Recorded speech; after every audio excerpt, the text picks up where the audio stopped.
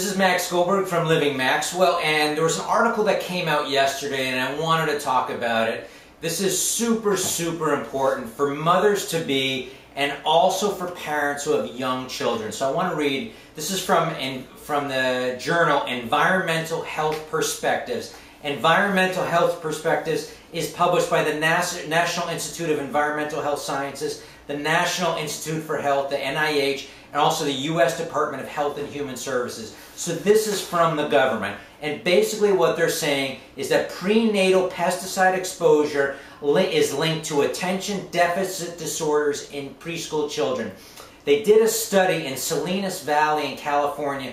These Mexican-American families, basically they've come across the border, they're working in California, they're working the fields, they're exposed to these organophosphate pesticides, which these organophosphate pesticides were originally developed for chemical warfare and are known to be toxic to the nervous system. So these are what these women were exposed to, and they tested their urine when they were pregnant. And what they did was these women, and then they took studies of their kids when they were 3 to 5 years old, and what they showed was there was a tenfold increase in levels of measured pesticides metabolites in mother's urine during pregnancy. It correlated to about a 500% increase in the likelihood of attention issues in the 5-year-olds. So basically a very strong correlation between pesticide exposures of pregnant women and the attention deficit disorders when they were 3, they did the testing from when the kids were 3 to 5 years old.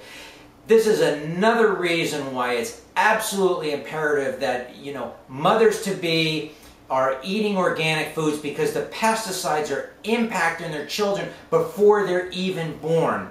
And also when the kids are born and they're young, they're so much more vulnerable to these organophosphate exposures because kids do not have the ability to produce the enzyme that detoxifies these organophosphate pesticides, because their bodies are still developing. They're not adults like me or you or parents where they've got fully mature bodies and defense mechanisms and organs. So it's super critical that mothers-to-be and parents who have young children, they're very conscious of what pesticides and the chemicals have the capacity to do. So I just wanted to share this information with you, and I hope this was helpful. This is Max Goldberg from Living Maxwell. Just remember to buy well, eat well, and most importantly, live well. Thanks for watching.